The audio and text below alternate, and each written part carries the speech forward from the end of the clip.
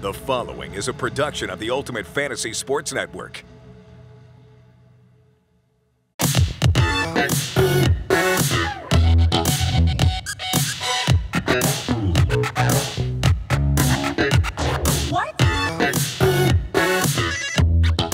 Welcome back to another episode of UFBA Today. I'm your host, Sho Alli. Thank you for watching and listening and all that good stuff. Another jam-packed episode here on the Ultimate Fantasy Sports Network. A lot of movers and shakers now that we are back in earnest from the All-Star break. I spoke about last week how it felt like not a lot had happened over the All-Star break, and we did talk a little bit about All-Star weekend in Cleveland, but now we are back. Games have been played in the NBA. The standings have changed across the UFBA. We have some injuries to talk about. And honestly, it's kind of crazy that with all that stuff, it is now March. It's the beginning of March, which basically means I believe the regular season in the NBA ends around April 10th, April 11th, maybe April 12th. I know COVID has sort of disrupted when games are played, but generally speaking, I believe the NBA regular season will end 10, 11 days into April, which means that given we are recording this episode on March 2nd, it basically means that we have, let's see, 5-6 weeks of the regular season left before we get into the playoffs. In most regular fantasy basketball leagues, the playoffs probably are starting now, and you would go until the beginning of the actual playoffs in the NBA. But for UFF sports, what we like to do is we like to start, we like to say things mirror real life as much as humanly possible. So the playoffs start when the playoffs start in real life, right? So there's a play-in round. And I think in the coming weeks, I've gotten some questions on how the play-in round will work from a fantasy perspective. So I think we will discuss that maybe next week or the week after. The futures auction is obviously coming up, and I'm going to be spending a lot of time talking about that on UFBA Today. That's on Saturday, March 12th, in case you've forgotten. But don't worry, I will mention that date plenty here on the show. But just keep all that in mind. Lots of stuff coming up. So please continue to set your lineups and try and navigate the minefield of injuries as best you can. We will talk about some of those injuries on today's program, but today's guest is Daniele Franceschi, our UFBA scouting director. He's the one who put together those lists you saw, I guess it was 2 episodes ago now. It's also available on the uffsports.com website under the news tab, but Daniele is responsible for putting all that together. Honestly, there might be no person I personally know, like as a friend, who knows more about college basketball than Daniele. So I'm very pleased he is involved with the UFBA. I'm pleased he's involved with college basketball in general, and that he's joining us as our guest today. So we'll chat with him a little later on, but why don't we get into today's stuff by talking about the futures auction. Now, the reason I wanted to bring it up again was because, and I mentioned Saturday, March 12th is the opening of the auction, 120 prospects, 60 from the 2022 NBA draft class, 60 from the 23 NBA draft class. So 120 all being auctioned on that Saturday. The open market will open on the Monday, which I believe is March 14th at 6 p.m. Eastern, a little later just because we have, I believe we have a number of people in the UFBA and just kind of people who pay attention around the world who are from Italy, which I believe I'm in Toronto. So Italy is, I think, 5 hours ahead. And I believe we have a number of people in Australia. Australia is a big place, so they have their own time zones as well. But I believe it's like 13 or 14 hours ahead, depending on where you are in Australia. So we wanted to make it a more accommodating for people who will have to be up early in the morning. So that's why it's at 6 p.m. Eastern for when the open market opens. But I'd gotten some questions on how the open market actually works. Like, how do you actually go in and register a new player? Okay, and that's totally valid, especially for those who may not have done it before, because the process has been done, I think, especially for the football side of things on the UFAFL. But for us here at the UFBA, the way it works is you have to go to basketball.uffsports.com. You obviously have to have an account, so please register if you haven't done that yet. Also would have to register as a scout, but the way that works is you just kind of click register, and then I, as the commissioner / head of sport, I can go into the back end and approve any scout registrations, and it'll be the same thing for players. But the way it works is you go to that website. On the very top of your page, just below where you put in a URL, you'll see a little link that says register new player. And when you click that, you'll see a bunch of fields pop up: name, birthday, position. What are the other ones? Name, position, birthday, hometown, birth country, and then you'll see one that says status. We'll talk about status at the end, but all of those are mandatory. I'll just say, please, please, please, please spell the player's name correctly. I think this is probably the one we'll have to be as strict as possible about, because as you know, there are a number of different spellings, and this was, I think, an issue in the UFAFL as well. There are different spellings of different players that are very similar, right? Like, let's use Jabari Smith as an example. Obviously, he's not going to be in the open market, but I'm sure there are Jabaris. His name is spelled Jabri. I'm sure there's guys who are spelled Jebr, BRI, JAHBRI. You know what I mean? Like, there's a whole bunch of different kinds of spelling. So please make sure that is correct, because the tie will go to the person who inputs the information correctly. Is how we're going to kind of handle that on the open market. When it comes to hometown, I know that might be a little confusing because some people maybe list where they grew up and not where they were born. I know there's, like, for example, I think in the 22 class, there's someone who was born in Poland and grew up in Croatia. So he lists his Croatian city as the place as his hometown, but not his place of birth, right? So all I ask is, when you put in all of this information, it is somewhat relevant to the player you are trying to register. If the guy was born in New York, but he lives in Chicago and he says Chicago is his hometown, that's fine. Or if you put New York, that's fine. As long as we on the admin side can look it up and it is all correct, that is fine with me. And don't forget, eligibility requirements for the members of this draft class are going to be born in the year 2004, or I guess prior to that, right? 2004, 2003, going backwards from there. 2005, we'll try and leave that off for the 2024 NBA draft class, I guess, and going forward. But that's for, that's for later in the year or next year, of course. But again, there you go. That's kind of how, in a rough summary, how it works. You have to fill out all those forms, all those fields on the form. There's some red asterisks, I think, in terms of which fields are mandatory. So just keep that in mind.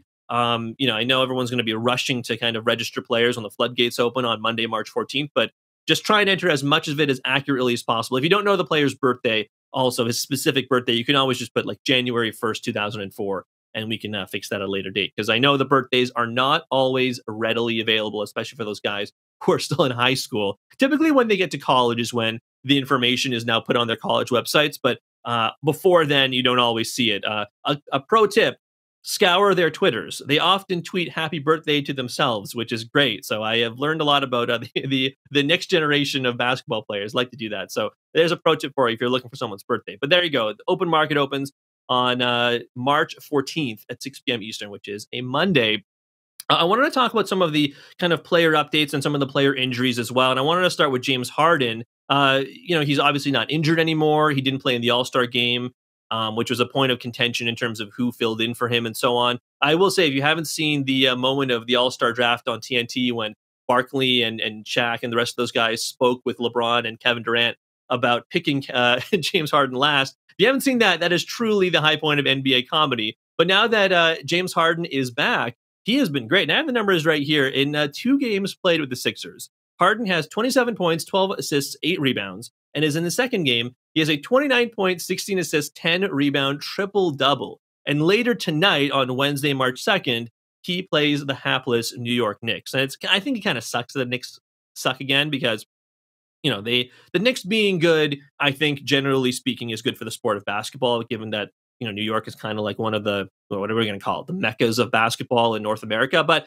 at the same time, they're not very good right now, and I fully expect James Harden to eviscerate them. So hey, the Ballers have to be very pleased. The Big River Ballers must be very, very pleased that James Harden is finally healthy, is playing, and is contributing in a very meaningful way. And the Ballers are already at or near the top of the standings. We'll take a look at that in a little bit. But boy, yeah, the Ballers must be very pleased. I don't know what the over-under is on James Harden made 3-point shots are, but I'll say this. Here's a quick tidbit for you. He has gone 5 of 7 from 3 in game number 1 and 3 of 7 from 3 in game number 2. So if the over-under is set at like 2 or 3, I think I'm taking the over, especially against the Knicks tonight. So there's a little tidbit for you, for all of you compulsive gamblers, degens like myself out there. But James Harden has been absolutely fantastic. Whenever he crashes to the floor, I do kind of feel like you hold your breath a little bit. There was a clip we saw on Twitter, I think, from a couple of days ago, where he fell during the shoot around, the morning practice or whatever, and he fell into the stands, like the seats on the court side. He's clearly fine, but it's just, you kind of hold your breath whenever that happens. But he has been excellent so far for both the Sixers, playing with Joel Embiid and company, and of course for the Ballers as well. I want to get to a couple of injury tweets, and this one is from Adrian Wojnarowski on Victor Oladipo. Apparently, Victor Oladipo is nearing a return according to ESPN insider Adrian Wojnarowski. It's kind of exciting, right? Because we all kind of know the player he is from his days with the Pacers. He was an all-star, all defensive first team, I believe all NBA third team as well, right? It's unfortunate. He's suffered some really bad injuries. I think he had the torn quad tendon with the Pacers. And again, I think it was the same quadricep tendon with the Heat. But if he is back, I am very curious to see how he fits into the Miami rotation, right? It's a team that's already pretty loaded at the top of the Eastern Conference, or at least they were tied with the Bulls for a little while. I'm sure they're going to stay at the top of the conference as well. How many minutes does he get when he's eased back in, when he's fully healthy? Does that mean minutes for Butler and Adebayo, maybe Lowry? Do those minutes all decrease? How does it all work out with Victor Oladipo when he comes back, right? He's playing with the Sioux Fall Bandits or Rapids, I believe, whatever their minor league affiliate is, but he has been playing with them as he nears a return. I'm not super worried. Eric Spoelstra is one of the better coaches in the NBA, maybe a Hall of Famer. Maybe that's a conversation we can have a little later on with Daniele, but he's a top-notch coach, and he will work him in the best way possible. And I would say that could probably be a real boon to a Crusaders team in the UFBA that is 7th right now in the Bird Conference and trying to work their way out of the play-in tournament and into that top 6. It's definitely possible. They're very close. So I think having Oladipo back, if he recaptures anything close to how he played in Indiana, I think the Crusaders and the Heat in real life are going to be very happy. I wanted to get to this one too before we look at the standings. John Morant, we have a couple images here for you. I mean, what a stud, right? Like, this guy is ridiculous. Look at these averages over his past 4 games. 40.5 points per game, over 53% field goal percentage, and over 44% from the 3-point line. That is crazy. John Morant is insane, right? Like, do we think the Pelicans are kicking themselves for taking Zion Williamson number 1 overall? I mean, it clearly seems like Zion doesn't want to play in a small market, whereas Morant has clearly embraced playing for a small market town like Memphis. It's great. We were having this debate the other day in the UFBA group chats. Is John Morant better than LaMelo Ball and or Anthony Edwards? I know this is like recency bias, and maybe this is being a prisoner of the moment. I personally say yes. Especially Morant over Edwards. On LaMelo, I think it's a little more difficult because they're both point guards, but they both play different kinds of styles. They just play a different style of basketball, generally speaking. But I would probably still take John Morant, and I'm sure the Street Spirits, who took him as well, are very, very pleased as well. But that actually kind of brings me to my next comparison here. And there was a picture Ja himself tweeted out. You can see it here of him and Allen Iverson. No, it's a Photoshop picture because AI does not play basketball anymore. But it's funny because AI not only was he arguably my favorite player when I was younger, and you can see below on the Twitter caption here, AI had hung Morant's jersey on his MVP trophy, which clearly I think AI clearly is a big fan of Morant's game. And it's funny because I see a lot of AI in Ja Morant's game, right? Like, people, maybe again, recency bias and the next big thing and so on, but AI hasn't played in a long time. He is a member of the Basketball Hall of Fame, deservedly so in my opinion. But people kind of forget how AI moved when he was on the court and the kind of point guard he was while being a little smaller. I think John Morant's maybe like a couple inches taller than AI, but at the same time, I really like what Ja has been doing with the Grizzlies, and it does really remind me of AI and his tenure with the Sixers and so on. So there you go. A shout out from Allen Iverson to Ja Morant, and reciprocated by the young guy as well. But John Morant playing like an MVP. He probably won't be the MVP this year, just like DeMar DeRozan, probably will also not be the MVP this year. It's probably going to be, I don't know, Joel Embiid. Maybe it'll be Nikola Jokic, right? But at the same time, what those two guys are doing cannot be understated. And again, the Street Spirits, I've got to be very pleased, as they are almost definitely going to make the playoffs. And if John Morant can continue doing the ridiculous things he's doing, I think the Street Spirits are going to go pretty far. Let's take a look at the standings before we get to our guest. And I guess Daniele Franceschi, our UFBA scouting director, is going to join us in a couple of minutes. But if we look here at the standings, here are the kind of playoff teams right now. Again, the way it works is green is playoff, yellow are the guys in the play-in tournament, red are the people not in a playoff spot right now. In the Bird Conference on the left there, the Aviators, again, still atop the conference. What else is new there? They did lose Yusuf Nurkic, I think indefinitely, but he is supposed to be reevaluated in the not too distant future. The Majesty, the Ballers, the Sharpshooters, and the Arctic Wolves are all very clustered together. Look at that, right? They're basically within a string of maybe 3 to 4 games separate them from each other, not from the Aviators, but from each other. So the order of seeding is still very much up in the air with about, like I said, 5 to 6 weeks left in the regular season. And you can see there the Cosmos holding on to that last play-in spot for now. The Hyenas are right on their tail, right? They're only 2 games back. So again, will a lot of interesting, a lot of intrigue, let's put it that way, in the Bird Conference. In the Magic Conference on the right-hand side, with the injuries to key players like Chris Paul, we talked about that last week. OG Anunoby as well. He's a fractured finger. The Midnight Owls have fallen further back of the Skyhooks, who lead the league overall and the conference as well, 57-5. 5 losses on the season at this point, I gotta say, is very impressive. That's some like Bulls, Warriors type stuff. Very impressive stuff by the Skyhooks and their rookie-laden squad. I know Mooch did lose Josh Giddey, I think, for a couple of weeks, although he's supposed to be coming back. Although if Scotty Barnes and Evan Mobley and these guys can pick up the slack like they have been, I think the Skyhooks are in great shape. In the play-in spots, though, the Battlehounds and the Brigade are tied with both teams just, well, let's see, 1 game out of a spot in the top 6, which is currently the last spot currently occupied by the Reapers. So again, you can see there, the Reapers only 1 game up on both the Battlehound and the Brigade, and 2 games up on the Street Spirits. So again, I think a lot of basketball left to be played as we kind of wrap up with the standings there. I think generally speaking, there are going to be some movers and shakers. I think maybe a couple teams in the who are not in a playoff spot could make it into a play-in spot. But again, we have to see what injuries come out here between now and the end of the regular season. But let's get to our guest. I mentioned it already. Daniele Franceschi, our UFBA scouting director, joins me here on this episode of UFBA Today. Daniele, how's it going, man? Sho, I'm doing well. Thanks for having me. Yeah, thanks for making time to come on and jump on. I know you're a busy guy, but thank you for making the lists. And you and I have spent a lot of time over the last, like in basically all of 2022, it feels like so far. We have spent a lot of time compiling those lists. Is there a guy when you were building the list that you thought for sure this guy is going to be a top 5 pick? I know you're very high on Jabari Smith, which is why you have him listed number 1 overall. Is there anyone else, maybe let's say in the top 5 of this coming 2022 NBA draft class, that you're so sure this guy is going to be a bona fide slam dunk pick for an NBA team and a UFBA team? Well, I would say I think we have a clear top 3, sort of a consensus top 3 when it comes to this class in particular. And that obviously includes Jabari Smith out of Auburn, and then you have your Chet Holmgren and Paulo Banchero from Duke. The number 4, number 5 spots is where things start to get interesting. And I don't know if, like last year, there was a lot of talk of it being a 3-person draft, so to speak. And then there was a drop off. And that was the point where the Raptors obviously made the decision, hey, we're going to go get Scotty Barnes at number 4.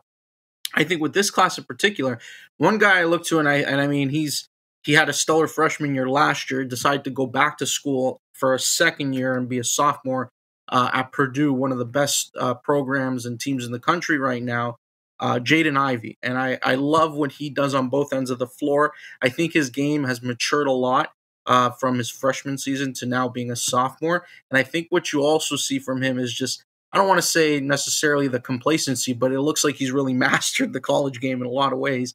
There's a level of proficiency that he has getting to the basket. Basically, I think where he's also really taken a step forward in his game is the ability to create his own shot and also play make, something that he struggled with at times last year. But even pick and roll usage, for example, this year has been upped and increased by Matt Painter, and he's been very effective in those situations. So I would say, in terms of a steady riser all year long and sort of solidifying a top 5 position, to me, it's Jaden Ivey. The one guy I've been enamored with all year is Johnny Davis. But if we're talking about a guy that's sort of cemented his status in that kind of upper echelon, top tier, top 5 conversation, it's Jaden Ivey for me. I like that. Okay. I like that a lot. I know I've heard a lot of really positive things about Ivy over the course of the season, and I'm sure a lot of people are really excited to see what he has in the March Madness tournament, which starts. I can't believe we're so close to March Madness. It's it always feels, maybe because of COVID and kind of delaying things and what's happened over the past 2 years. It feels like we're slowly starting to get back to maybe a state of normalcy, or maybe the new normal, as people like to say, which is kind of a cliche now, but I think it is true to a certain degree. So I am excited to see March Madness starting very, very soon, and Jaden Ivey definitely going to be a part of that. What you mentioned, Johnny Davis, what do you like about his game, and where do you see him? I know it's kind of hard outside the top 5 to solidify, say, all right, teams are going to pick this guy in this range, but where do you see him going, and what are some things you like about his game?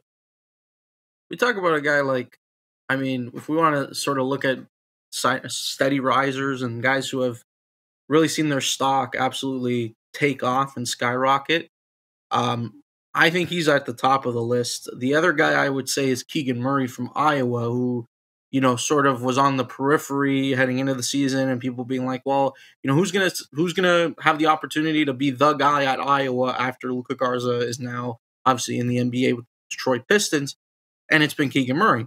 With Johnny Davis, last year as a freshman, sort of a more sheltered role, and there were kind of glimpses you got here and there, but from day one back in, I guess, November or so, when I watched Wisconsin play, and this team was not expected to do a ton in their conference. Like, this is a team that we're not talking about one of those consensus preseason teams that everybody was like, hey, look, they might have an opportunity to be in that conversation to win their regular season conference title and do damage in the NCAA tournament. They're going to be on the 3 or 4 line in the NCAA tournament. And then it's really, I mean, I think the measure show, when we look at a lot of these players, you got to ask yourself, what would that team look like if you took them out, you remove them from the equation? And like, if you remove Johnny Davis from Wisconsin, they are not, they might not even be a tournament team.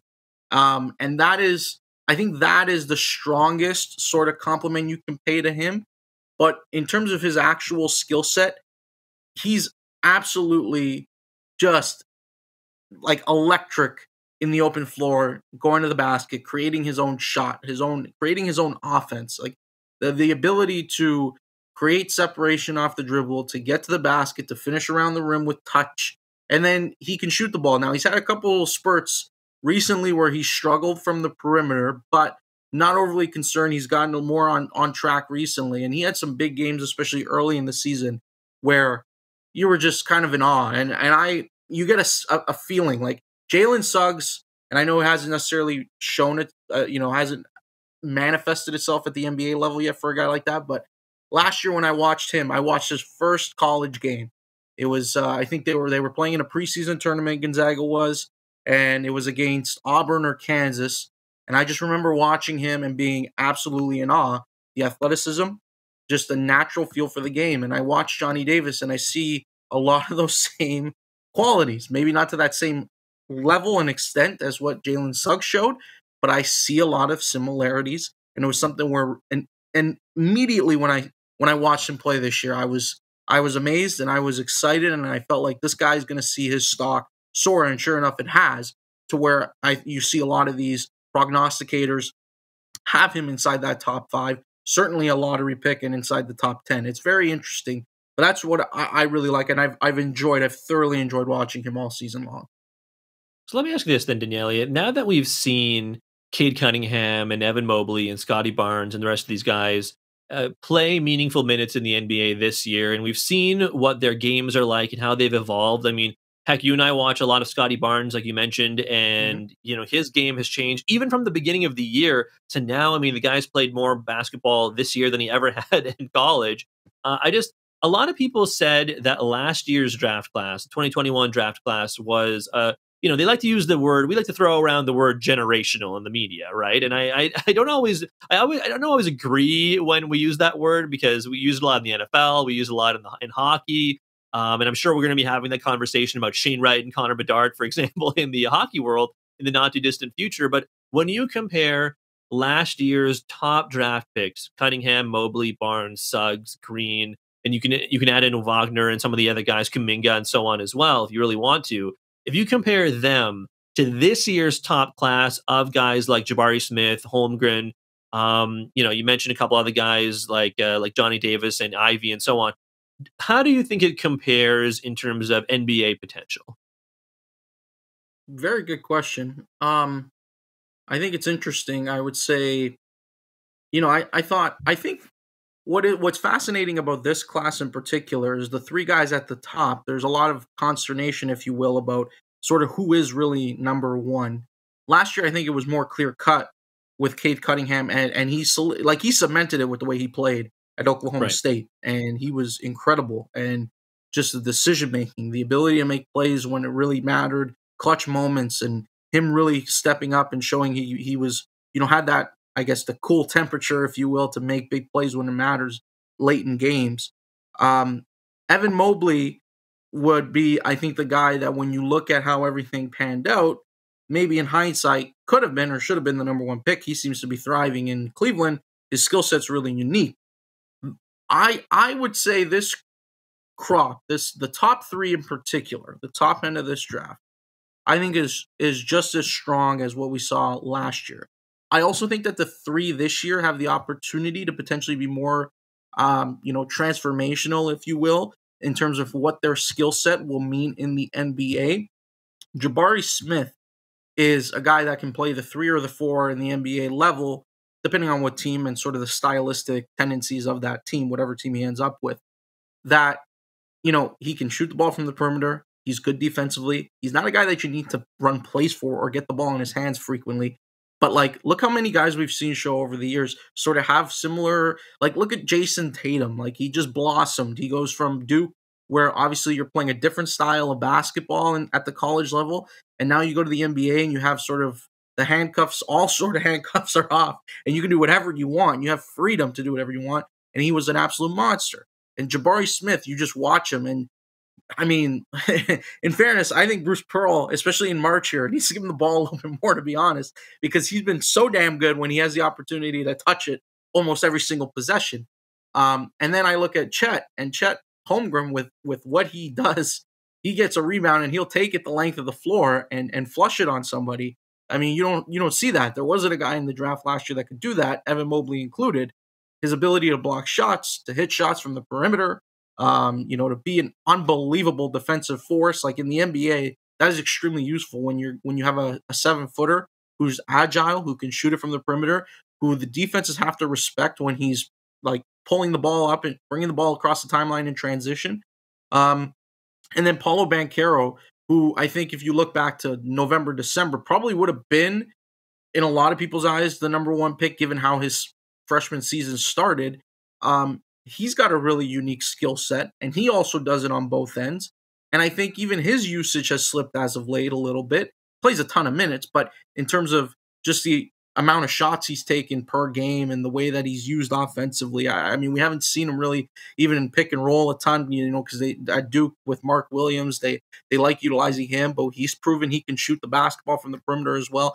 I think those three guys have the opportunity to potentially be more of a generational crop than last year's group, but both are really strong, obviously, and I think it's interesting. It'll be interesting to chart that. But the way those three and their skill set and how it translates to the NBA, I think there's a lot more intrigue. Cade's more of a traditional point guard. Even if you want to throw Suggs in that group of top 3-4 from last year, it's like we're talking about a point guard. What was intriguing about him is just his athleticism from that position. And then Mobley, a center that blocks shots, runs well, is agile, has shown he can shoot it a little bit. There's room for growth in his game, obviously, but these three are really, really unicorns in a lot of ways. Yeah, Mobley not a bad passer as well, as we saw during the skills challenge, right, on All-Star Weekend, and certainly on in actual games too, but most recently in the All-Star challenge.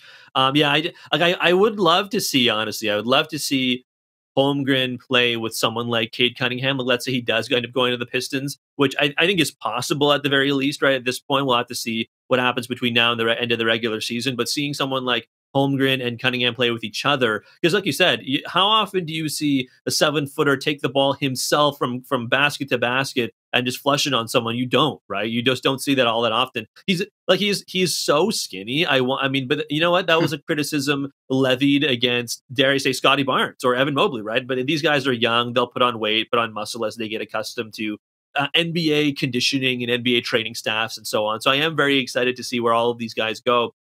Real quick, if we move over to next year's class, the 23 class, I know there are a couple of names we wanted to talk about, but first I had to ask you, what kind of difference maker is Victor Wembanyama out of France going to be? Because we just talked about Chet Holmgren and the, 7-footer kind of freakish athlete he is. Well, I feel like Victor Wembanyama might be even better potentially. Very similar in terms of skill set. Chet, to be quite honest, maybe a little more polished, especially as a shooter. But I mean, this is a kid in Wembanyama. Again, very similar frame, very even same in terms of physique, very slight, right? Like the build is the same. But it's funny. They did play against each other on the international level last summer. I believe it was the U19s or U20s. I can't recall specifically. Right. But the United States won that tournament, and they played France in the final. And Victor Wembanyama is, again, I would say there's a lot of parallels. Like, I think there's a ton of parallels between the two of them. Chet and Wembanyama, the skill set's very similar. And that's why I think there's a lot of intrigue, because you don't see those kind of prospects come around too often. I think, like, if we want to use sort of a more like an example of somebody of that size, who's, a guy who's going to get drafted, is Canadian as well, Sho, but I'll use Zach Edey as an example. He's a 7'4" monster, titan of a man. Plays for Purdue, obviously, and he's more of your traditional center. What you're going to get with a guy like that is he's rebounding. He's going to post up on the block. He's improved as a passer as well, but you're just going to get that, right? And Purdue does a good job of utilizing him. They use his size, obviously, to their advantage, and he's able to post and just shoot over the top of guys and make decisions off of that, kick out to the perimeter.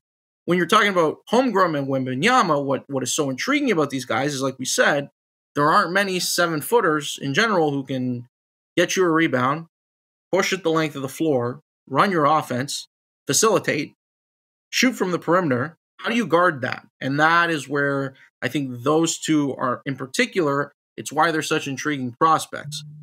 You mentioned something about Chet in terms of his physique and sort of the him being extremely skinny, and you got to think as well. And again, Victor Wembanyama's got a similar build. Imagine if these guys were to put on a little bit more muscle and even just be more physical than they are now. And what I think is interesting, and I have this whole philosophical divide when it comes to college basketball and the NBA. I personally, I will say it, I enjoy watching the college game a lot more because the coaching aspect of things, defensively, the schemes and the tactics, it's just a different game altogether. But a lot of these stars, and this is why I think Jabari Smith can be a star, especially in the NBA, is the game becomes easier to these guys.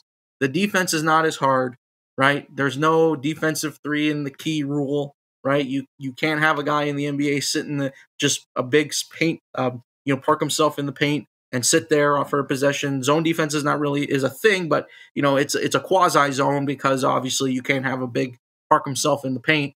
And then additionally, you're not seeing presses. There's just different variables. Those two guys are intriguing for all those different reasons. They give you something that you're not going to find in the average prospect. That's why I think it's fascinating. And that's why, Wembanyama in particular is such an intriguing prospect. Yeah, I am very much looking forward to next year and to see where guys like Wembanyama go, where Scoot Henderson goes, and so on.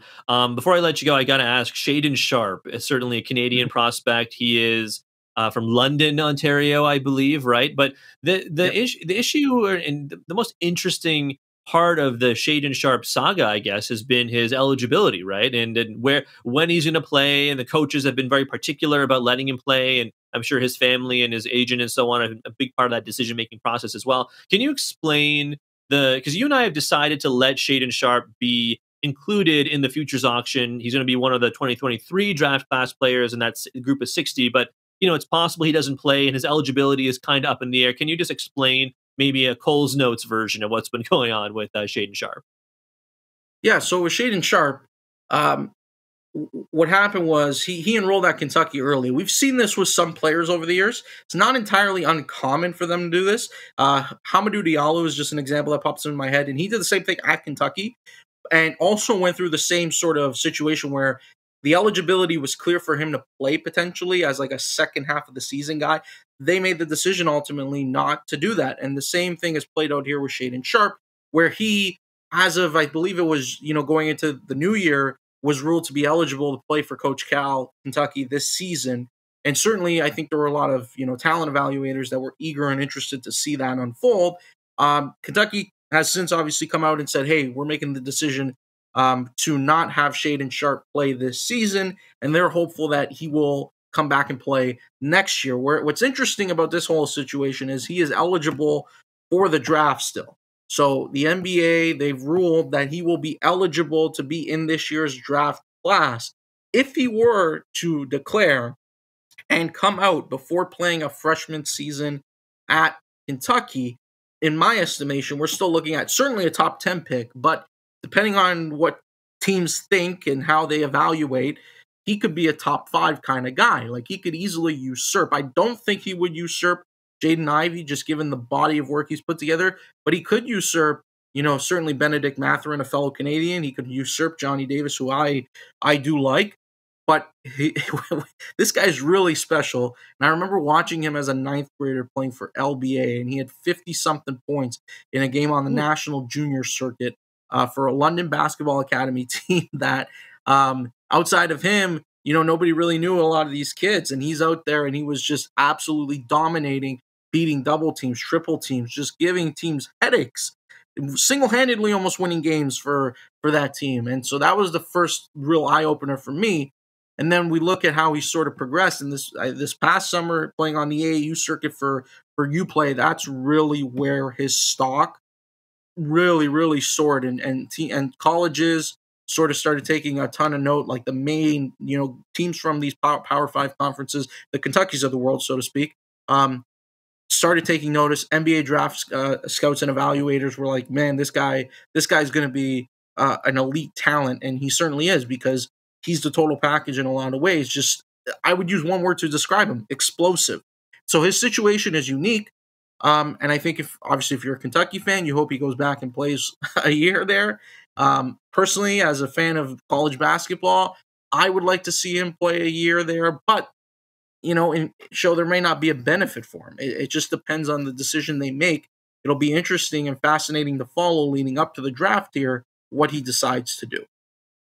Yeah, it's going to be, that's one of the most interesting cases, I think, on an individual player basis for this year's, especially for us at the UFBA, because we have 2 draft classes in the same futures auction, right? If this was just one draft class, maybe you could have this conversation in a different view, a different lens. But because we're having the 2022 and the 23 draft classes combined, I mean, he's almost definitely going to be drafted in one of those years, right? So I find it really interesting. So that's why we made the decision to have him be eligible for the scouts to draft or scouts to purchase in the futures auction on March 12th. I got to ask real quick, I've never asked this before, actually. Is there a team you follow, like a specific college team, or do you kind of just watch all teams, if that makes sense?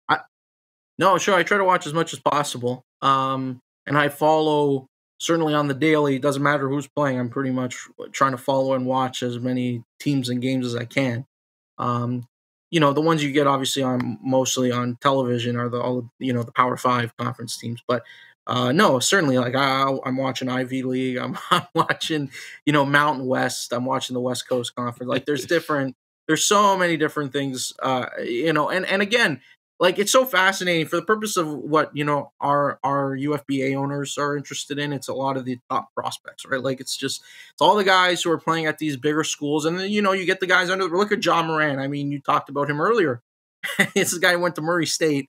Should have probably been the number 1 pick in hindsight in that year, in that draft, given how well he's performed. So you get stories like that. But mainly, we got all these evaluators watching these big sort of well-known blue blood teams. But no, I follow everything closely. And I wanted to just mention one thing on Shaedon Sharpe show that you brought up. It would be a catastrophe if he ends up having to play more than 1 year in college. That would be a colossal failure for the poor guy.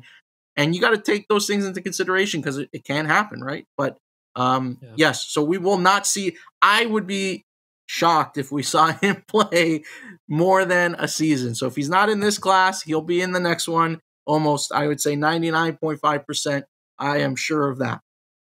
Okay, well, there you go. Good to know. You're probably right? I mean, especially with we live in an era of player empowerment, and certainly that's the case in the NBA, but it has very slowly trickled down to the college game.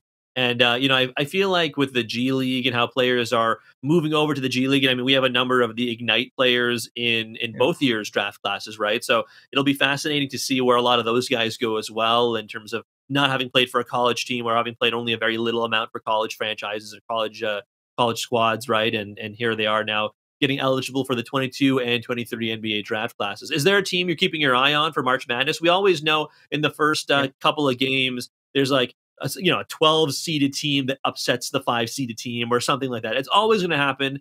It's the nature of March Madness. It's what makes it so fun. Is there a team you're keeping your eye on? Maybe one of the lower seeded teams that might go, have a Cinderella run, as they call it.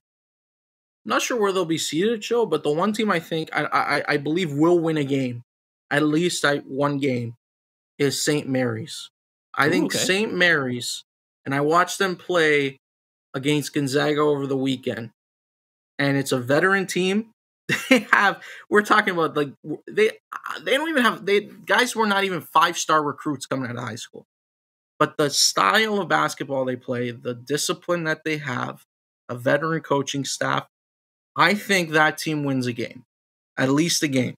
That would be my prediction. They'll be probably a double-digit seed, somewhere in the double-digit range, and I believe they will win a game. I'm pretty bullish on them to at least do that. There are some others, and I guess it'll depend on the seed lines and the matchups. Right. But that's one where I look and I say, almost regardless of matchup, I'm very bullish on them winning a game. Like I think they have. They have a veteran guy, a point guard in Tommy Kuzi, who just knows how to play the game. Like it's not flashy, not like it's just you watch. It's the most like vanilla sort of style of point guard play you'll ever see, but he's effective. And then they have good bigs, and they know how to play together. Like the chemistry that team has. So that's why I like them, and I think they are due to win a tournament game. Okay, St. Mary. So get St. Mary into your March Madness brackets as we get ready for Give 'em an upset. Selection Sunday. Give them an upset. Yeah, there you go. I like it. I like it a lot. So there you go. Selection Sunday, the day after the futures auction. So maybe we can keep our eyes on St. Mary in this year's March Madness tournament. But Daniele, I appreciate you spending some time with me here on UFBA Today. I'm glad we got to chat about the futures auction. I'm sure we'll do this again soon, especially when the tournament gets underway. But thanks again for joining us here. That was a lot of fun, Sho. Thank you so much. And let's have some fun. March is the best month for college basketball. Let's have a fun month. Oh, yeah, absolutely. I totally agree. There he is. Daniele Franceschi, UFBA scouting director here for UFF Sports. That kind of does it for this episode of UFBA Today. Thank you again for watching, listening, rating, reviewing, subscribing, all that good stuff. And we will talk to you again this week. You've been watching another episode of the Ultimate Fantasy Sports Network.